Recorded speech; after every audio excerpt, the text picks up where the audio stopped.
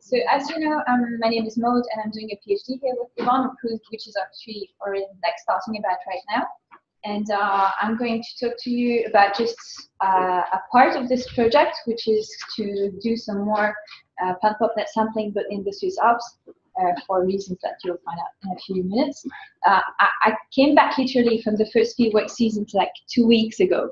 So it's not as if I could present to you some fancy results as did the two postdocs just before or that kind of stuff. It's just really the project as it goes, as it is right now, just so that you know. So yeah, so my PhD project is going to be no surprise about the within species variation potential in demographic rates and strategies. And what's important to know is that it's a collaboration. It's a collaboration between here in Ireland and back where I come from in Switzerland with another professor, Professor Antoine Guizan, with whom I did my master's degree. And yeah, so my main supervisor is Yvonne here and Antoine back home in Switzerland. And so yeah, what Antoine does is he works mainly on species distribution and on SDM, so on the modeling of the leash. So what he does basically is that he builds, like, the idea of an SDM, so species distribution model, I don't know how familiar you are, so just very quickly, is to build a model that's based on occurrence data in the field, linked to environmental variables, like, for instance, the temperature, the precipitation, and that kind of things. So link it into a model, and then try to obtain a suitability map, which can be read in two ways. What's usually done in the literature, like very often done, is just that presence absence, like a predictive map for the occurrence of the species. Is it here, is it not here? Or you can read it as a suitability map, which is what it is. So gradient of suitability, like is the environment very suitable, not suitable, or not suitable at all for the species at this place. And when I started speaking about doing a PhD with Yvonne here, one of my wishes was to kind of bring the two approaches, bring my background into this PhD for a part of it. So kind of also bring my knowledge in suitability models into the demographic approach, which I was starting brand new. And so the idea was to study questions like how do populations behave at range edges or along the suitability gradient. And a very good setup to do that is to study it in the Swiss Alps. Like, the Swiss Alps is about 60% of Switzerland, but particularly in this little tiny spot here. And I'm going to tell you right now why the Alps are so interesting. So first, because we know that as many species, there's a suitability gradient for the for Plantago lanceolata in the Alps. I don't know what that did. So at Plantago lanceolata occurs mainly at lower elevation, and then as the climate goes colder, goes with more snow, with harsher conditions, it kind of is disappears, most probably outcompeted. We have other species of Plantago that will occur from the subalpine elevations and onwards, which are Plantago alpina and atrata. And atrata you might hear of later on in the presentation. So yeah, so that was my idea, to use this and this experimental setup that is actually just an environmental setup to kind of use it. And also the very useful thing is that Antoine and the EcoSpat lab have been working in the Reche Alps study area, so part of the Swiss Alps, which just happens to be in one of the counties. So the part of the Swiss Alps which is in the counties in which the University of Lausanne stands. It has been extremely well studied for over a decade, so we have a lot of information, which of course is very, very precious. So Elizabeth, you were talking yesterday about butterflies, so we also have butterfly inventories, for instance, so we have some other stuff we could play with at a later stage. So that was where the idea kind of came from. And now I'm going to tell you what I'm at in the project and what already exists. And I'm very happy to get any kind of comments you could have. This is a thrilling moment because it's kind of starting, so any input is very welcome. So my first step, the first thing I had to do, of course, was to create my own kind of suitability model. Like, the first wish I had was to create my own suitability model for this species. So step one was to get the model. Which I did in this way. So I had access to his preliminary results, so I was developing this in May. So what I did was to select first what ended up being the very best model after some work on it, was to make a suitability model translating the occurrences as a function of temperature, vegetation height as a layer of meadows height, moisture index, slope, and topographic position. So topographic position is just an information of whether you're on a slope, on a bump, or in a sink. Slope is the slope of the place. Moisture index would be, in theory, as measured by remote sensing, the potential humidity that's retained in the soil. And meadows height is a layer that I had developed in my master's degree, which would be the average height of the communities, of the vegetation community, the average vegetative height. So since I had it available, I thought it would translate very well into Plantago's ecology. And yeah, so the whole thing was done through an Ansible model. And I had, like, I don't know how much this interests you. I'm happy to go through it if you want. We had tried also several other stuff, like to use PCA access directly, as Jesus has done, or to do it with multi-modeling, to project something with multi-models. And this was leading worse or similar results, so I just went for the straightforward one, which we could easily compare with PlantAlpRech built model later on if we wanted. So I thought, let's keep it in a straightforward interpretation possibilities. That's it. So once I had my beautiful model, I projected it on the study area. So this beautiful heart shape is what you were saying, as a part of the Swiss Alps, and I found it very, very ironic that it has this kind of heart shapes, because it's kind of really where my heart lays. So I was very happy to go back. So yeah, this is the suitability map I was obtaining, shown on a hillshade. So without surprise, Plantago is happier in the valleys than on the top of the mountains, which is kind of expected, since Plantago, like, this would be 3,000 meters and this would be 300 meters elevation. So obviously 3,000 meters, we don't expect a very happy Plantago. And what I did is that I divided this in a suitability, like in 5 strata of suitability. So that were just 20% each of the whole suitability spectrum, and I sampled a certain number of points in this in each stratum. Sorry, Maude, can I just ask a clarification question? Sure. The pink color is the most suitable, is that right? And the green is the least suitable? Or the other way around? The green is the most suitable. Most suitable, right, okay. And this is, and this would be, like, the hillshade shows you kind of, this is a summit, and this is the valley. Okay, and then high means high elevation or high suitability? High suitability. These categories. These categories are, sorry, thanks for asking, because it's actually, of course, upside down. Like, the high elevation is the low suitability. Yeah, so the values here are the suitability, and when I'm talking about physically the mountain, I might go for high elevation and saying height. So I'll try to avoid that and just directly say high elevation. Thanks for... So those are not elevation for 500, 400 and such? No, this is no elevation, this is suitability. So this... numbers? Sorry, what are the numbers? They are the result of the suitability model. So it goes from a 0 to 1,000 in theory. It's just it didn't go from 1,000 to 1,000 in this case. It's a log odd scale, but I can't translate this exactly into what it means. Okay, that's fine. But I guess that's enough of any information for other models. So that would be it. And then I had my crowd selections. So as I said, the study is very well inventoried. So these are the known occurrences of Plantago in the research area. And what's very important to know about those black dots is that Antoine has made a 912 inventory. Like, he's made a random stratified sampling of the vegetation in the area, which included 912 inventories. So I had the absence and presence data for 900 sites, which I could base my model on. And also, when it came to selecting sites, I thought, okay, I'm not going to go randomly in the Alps where I think it's mainly suitable, especially for the low suitability sites. It was going to be tricky to find a site where I had Plantago in the low suitability area. So I used known occurrences, but these known occurrences come from a random stratified sampling. So I randomly could have sampled any point, like they randomly could have sampled any point in the Alps. And there was just a way to know where I would go, but this is kind of as random as it goes. Yeah.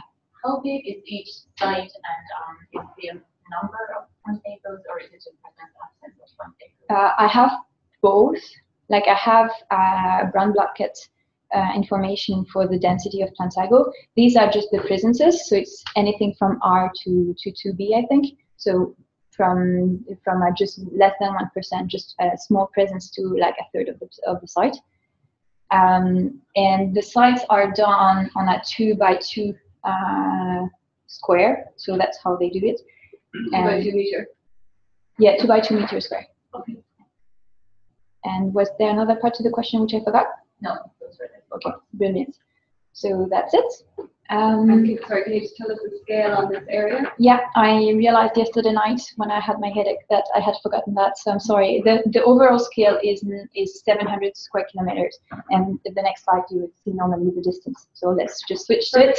There, 10 kilometers is that little bar here. And so what I had when I started, why do you have to pass my slides?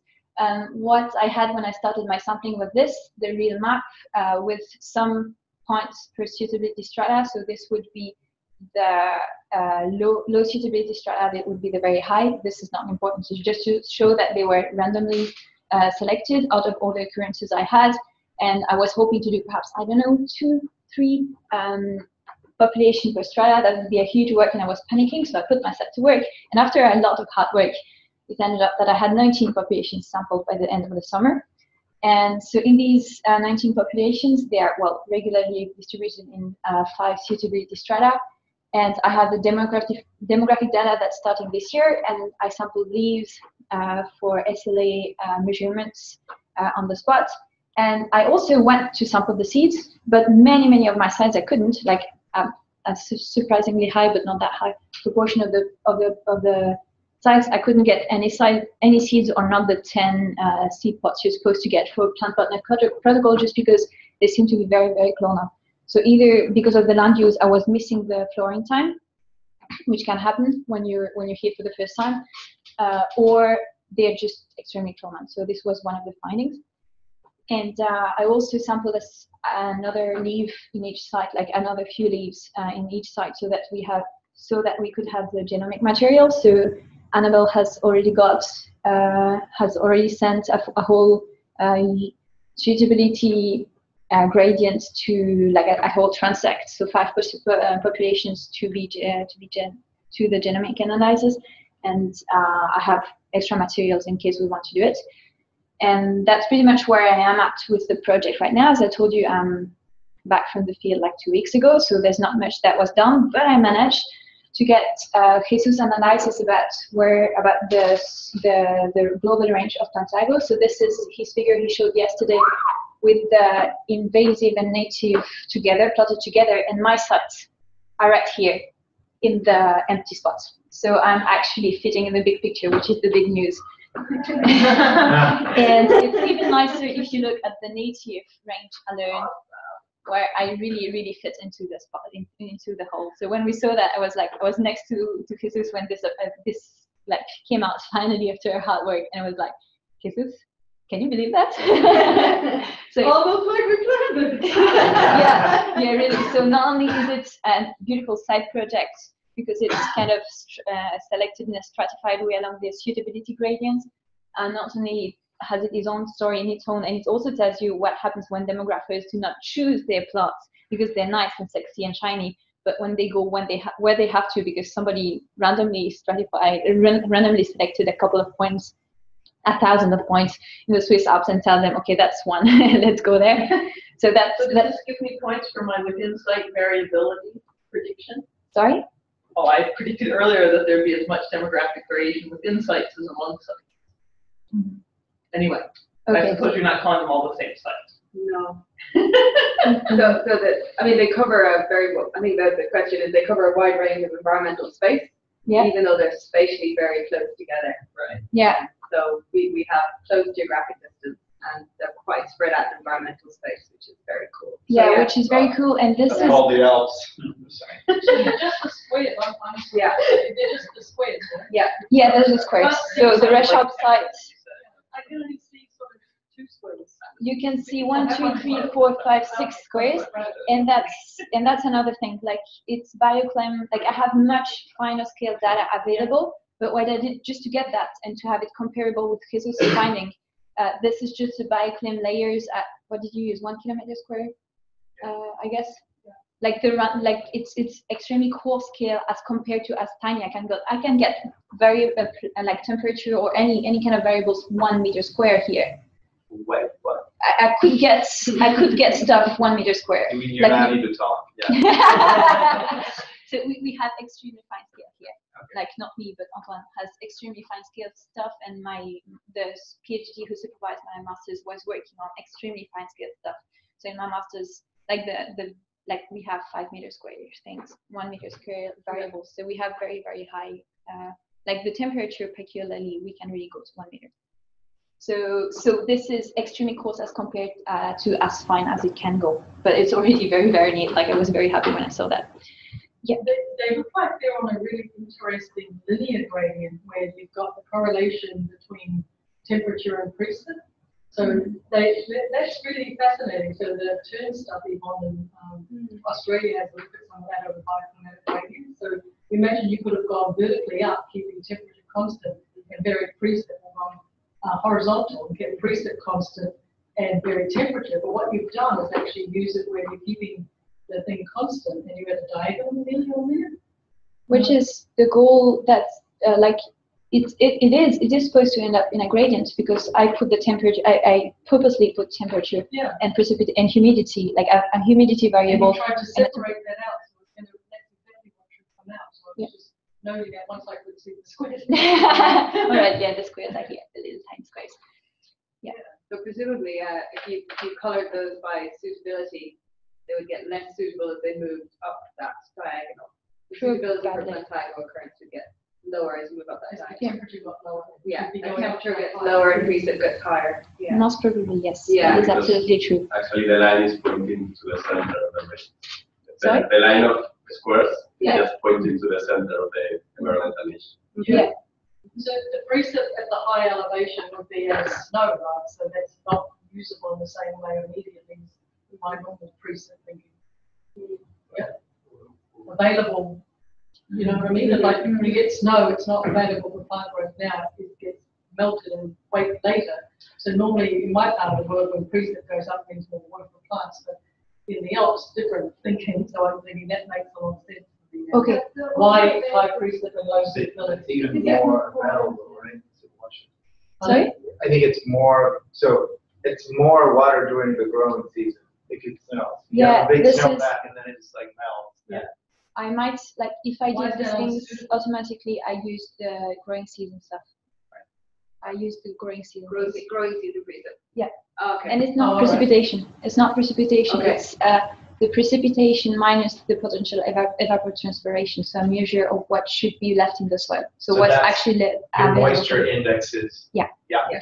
We can gladly go back. I didn't want to make like half an hour on one slide about the variables. But if you want, we can go through it. Like I know them. It's not the issue. No, I think this is fine. It just basically puts it in the context of the global niche. That's cool. I was going to say that in terms of two axes of the niche. Yeah. And yes, no is one, and just came up with the should outflow.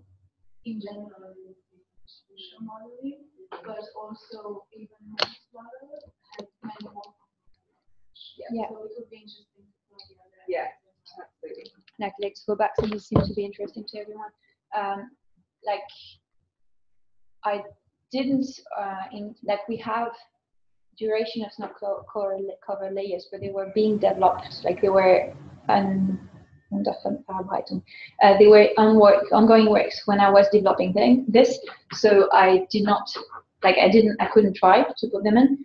I just used the Plantago Bible, so the book that Jesus is supposed to have brought, and they were actually saying that apparently it didn't affect except in case of very outstanding events. So based on that, I just thought that was enough and went for it. Yeah, so I don't know if you have any other questions on this. If you want to spend half an hour on this, I'm happy. I like my book. Well, I'm just thinking that I sense that you have a bioclimatic gradient. By other sites that have already sampled, you can extend your gradient by collecting them into a subset as well. I didn't get that. Sorry, can you repeat? Well, in the mapping of the environmental space, your Swiss Alp populations make that a gradient. diagonal. But there are other populations that come into higher temperature, so you can extend your bioclimatic gradient virtually by using other people's data. Yeah, I could. So obviously my perspectives are to do that, exactly. So to kind of explain, that's why I stick to a very kind of interpretable model. Although there were other options, I won't deny, there could have been tons of approach using PC axis or whatever, but I stick to what could be meaningful so that I could then try to build something here, either comparing niche with SDM, without SDM, but anyway with things that would mean something so that I can compare it internationally.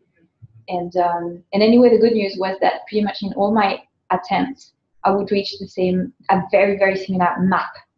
So kind of the where I would put my plots is kind of similar. So that's, for me, that was very important to see in the development of the project. So yeah, anyway, I also wanted to thank everybody who helped me on the field and those who helped me before that. And give for your attention there. And show you how beautiful. But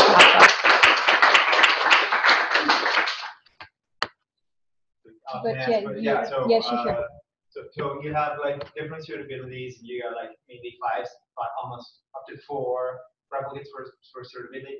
But the suitability is low or high because of several reasons. Yeah. Right? So did you also stratify within reasons? What do you mean? So imagine like the suitability could be low because of not enough water, too much water, or too hot, too high temperature, too low temperatures. It would have been another option yet to stratify through directly the climatic drivers. Very honestly, just not what I wanted to do, because I thought we know there have been some studies on just Plantago's behavior on climatic or water drivers or this kind of gradients. And I was like, I really want to try the suitability thing, really the global thing. But it's true, there's a mind shift to have, to accept that this is a multivariate climatic gradient.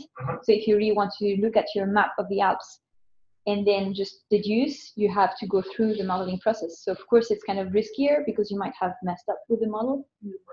But I think it was really something I wanted to do for to say, okay, but what is meaningful to this plant is whether it is under stress condition or not. It doesn't really of course it will be affected differently by different drivers, but I think what really will affect its survival as a population is whether it's under stress or not. And I really wanted to try to capture this. So it's kind of the bargain of this approach. Probably would require a lot more samples to separate out all of those different variables as well, and 19 populations. It's massive. And then one of the questions that was petty, but how long did it take you to do the 2 months. Easy. Easy. Okay. I was super happy in the Swiss Alps. If I bring you back to a map, this is the Swiss Alps where I was working Monday, Friday. This is my hometown. So this is my hometown, 1.25 hours away. So it wasn't the worst field work to have over summer, I must admit. Yeah, good. No, actually, but I was asking that because it seems like right now we're looking at variation in vital rates, but there's not. Maybe that's me, but there's not a clear maybe hypothesis. Maybe we don't need a hypothesis. But it seems like we're we're just heading in data without a clear hypothesis, other than from what I gather from your work is that if the suitability is lower, then we should have more variability. And well, there's hypotheses that emerge out of Anna's work, one of which is low suitability, more variability in growth dependently, you can test directly, and then the other one is about the vital rate. So that would be retrogressions as the only vital rate that came out as showing a signal of plant suitability. However, I wouldn't restrict myself just to the outcomes of that between species paper, because we had relatively low power to detect effects of climate suitability because there was few populations per species. So you may find completely different things happening within a species as opposed to between species in this case in particular. So I think my hypotheses there are that climate suitability will affect vital rates and variability in vital rates. And we'll look at all of them. So the basic hypothesis was really the more constrained variability, the more constrained strategies at range edge, which could have been But at some point there was this choice, okay, do I really want to have a huge amount of samples at very low suitability and a huge amount of samples at the lowest, like at lowest suitability or high suitability, and just compare the two groups? Or do I want to accept that, yeah, that's my hypothesis, but I want to have a robust, like a more homogeneously plant design, so that I could also ask other questions on the road. And that's what Antoine, I, and Yvonne just went for. Yes, so I don't know who was first. Satu? I'm interested in binding factors as well. Yeah. Because the same applies here, so that you could assume that February load and pathogen load are higher at the higher elevation than at, sorry, vice versa, are higher at lower elevation than at higher elevation.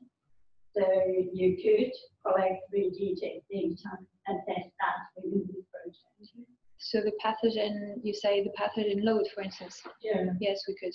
And February. Yeah.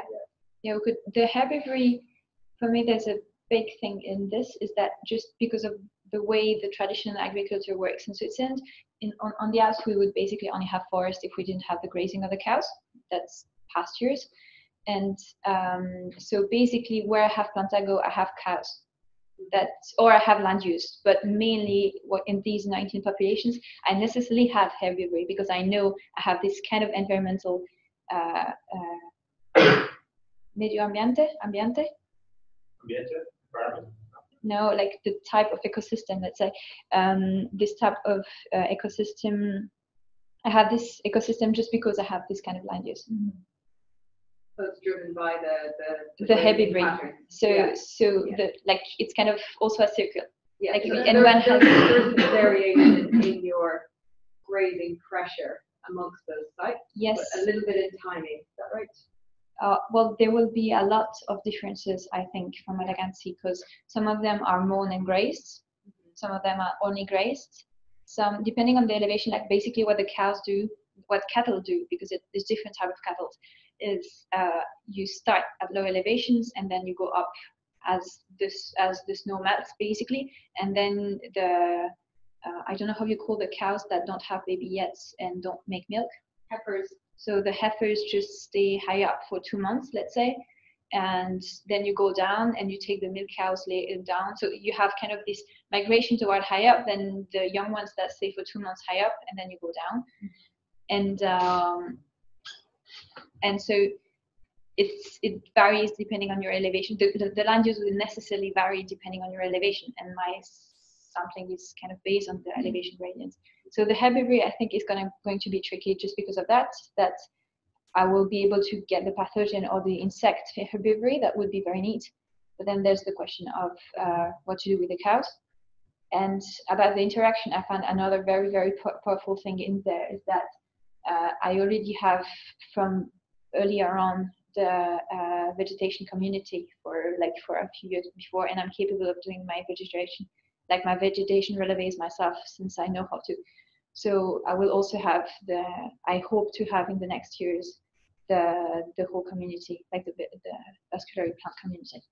Can I just stop you there and ask? Yeah, sure. Can you ask for people online if they? Oh yeah, sorry, I forgot that. It's only Judith then, so. Okay. Fine. Thanks. Yeah. Any other questions from the room? I was just wondering about how this fits in with the other project.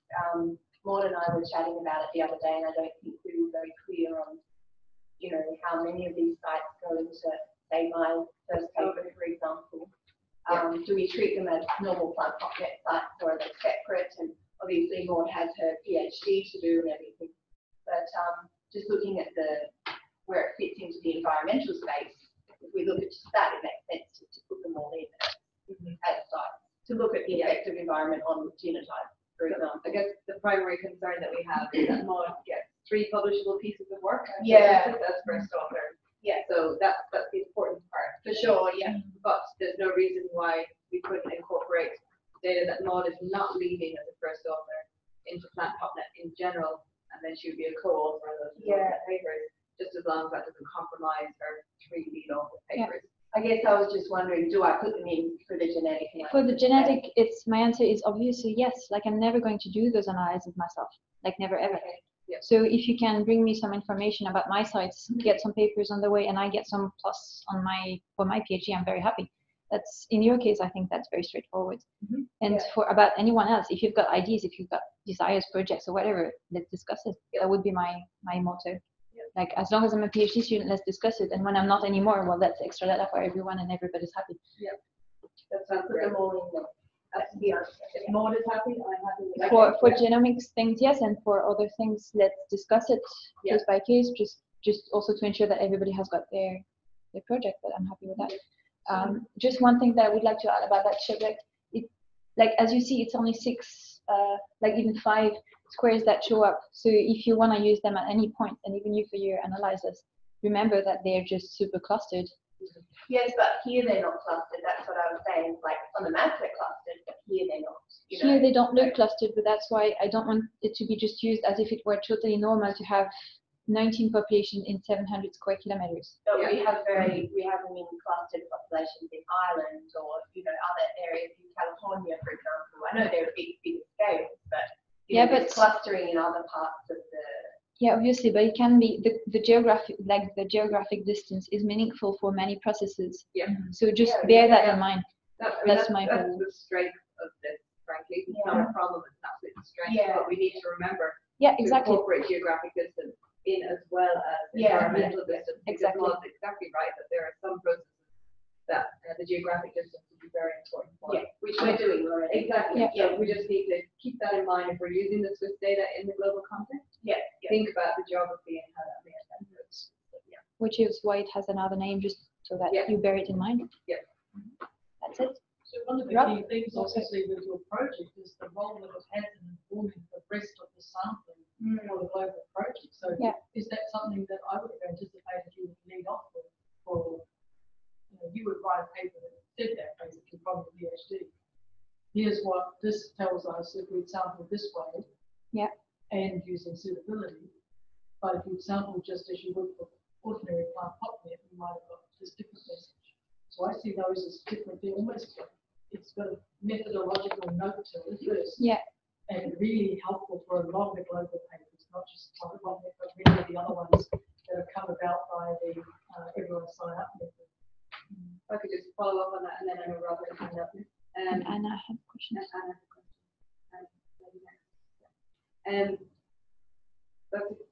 So the methodological issue is important. We can't do PlantAlpRech for every single species that we'd like to make climate change predictions for.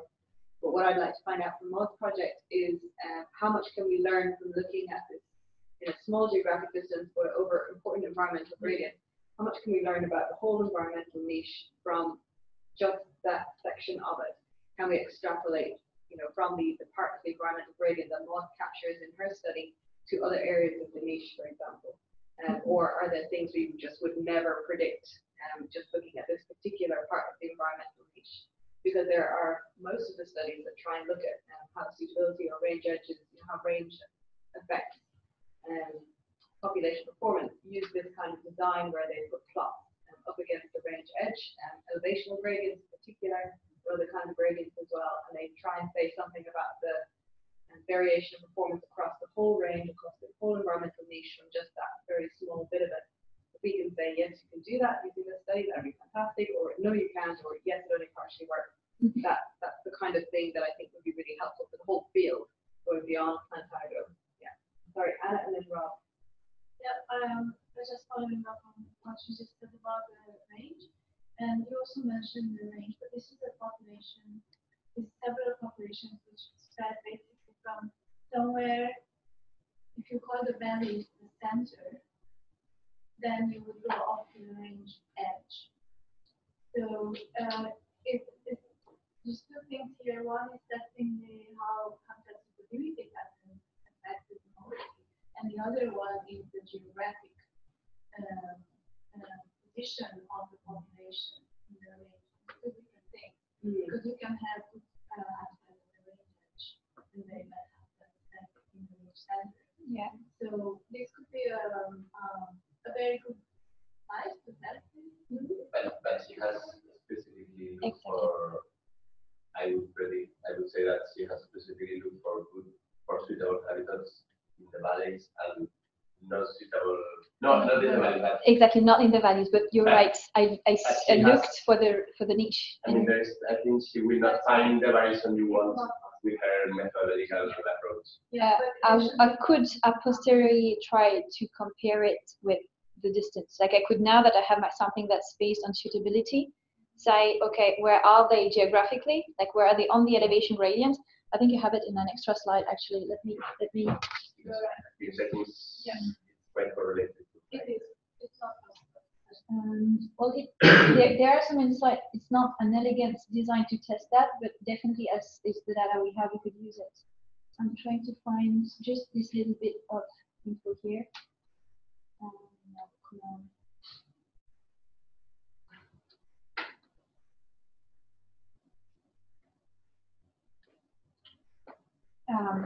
So actually, why? Oh, okay. Let's go through everything of my. Okay, so I can't do it for some reason. Do you see it on the screen? No. No, you don't. Okay, so I can't. But basically, the elevation is. I'll describe it. So if I have the elevation and the suitability, there's some kind of hump shape. So it's not a straight linear correlation. This is a very strong correlation. So I could try to take my samples, which have been sampled on based on a suitability basis, and look at where they are, where they end up being in terms of geographic elevation, and check if there's something different, if that has a different story. I could, but it's not been designed for it.